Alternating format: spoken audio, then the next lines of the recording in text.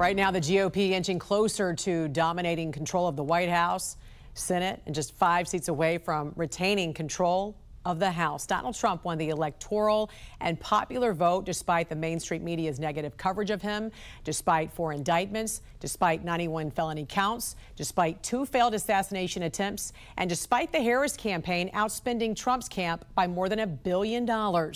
Our Washington insider, Armstrong Williams, joining us now to break down this past election. You're in a very special place there at the Bellagio in Las Vegas. I can see it there behind you there, Armstrong, so thank you for waking up extra early with us this morning.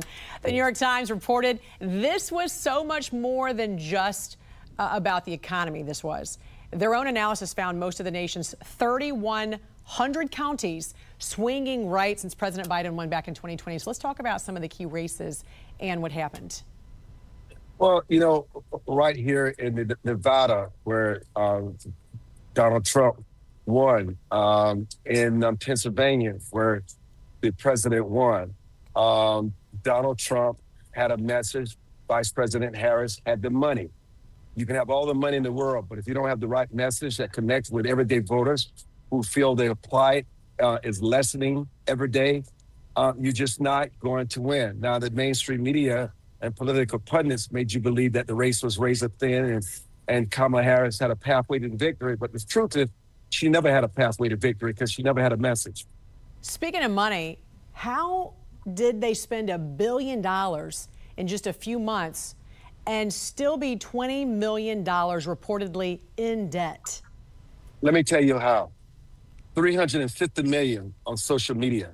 One of the things that was obvious at the Democratic convention is that social media influencers had a high place and offended many of the old guard in the media. Spending money, when you saw Beyonce, Katy Perry, and all the celebrities, the White House, the campaign was paying for those venues. Oh yes, Taylor Swift, they were paid for it. They just did not show up. Cost them, you would not believe the kind of money they spent. And now $20 million in debt, cannot pay their campaign workers. It's very easy because they focus on the wrong things. They abandoned their base. They thought that these influencers could bring young people out to stop Donald Trump. And that strategy not only lost, but young people overwhelmingly voted for Donald Trump. Go figure. And as we have said, as we say every election, quite frankly, no one cares about celebrities. Hollywood does not determine what middle America wants in the White House. And now Democratic analysts are saying the party has not faced a crisis as severe as this since the 1980s, when Democrats lost 3 straight presidential races in a landslide. You know, it has to rebuild, but analysts now say it doesn't know how to rebuild because it has become infiltrated, as you mentioned, with woke ideology, far-left identity politics. To his point, Massachusetts Democratic Congressman Seth Moulton said this. He said, "I have 2 little girls. I don't want them getting run over on a playing field by a male or formerly male athlete, but as a Democrat, I'm supposed to be afraid to say that." And what's interesting, Armstrong, is that he said this in a New York Times article, and now he's getting pushback from his own colleagues because he said that.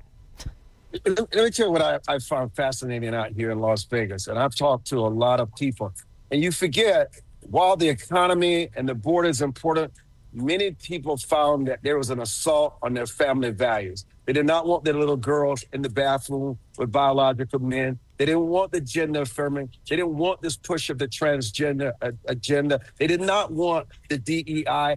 Family matters. And in marriage, in many minds, you can do whatever you want to do in your personal life because God gives you free will. But the traditional family is still built on the bedrock between a man and a woman. And Kamala Harris's campaign was an assault on traditional family values.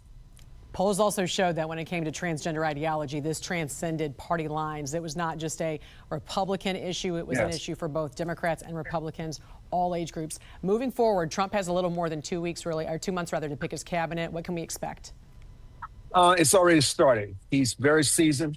He's been at this before.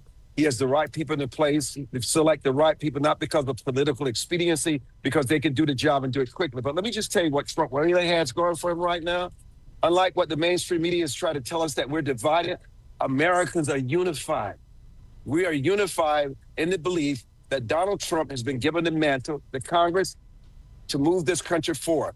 How will he govern? Will he put aside his divisiveness, his own rhetoric, his pettiness? Many people believe that he can do so and do the good of the American people, heal the country, and govern the way a leader should govern.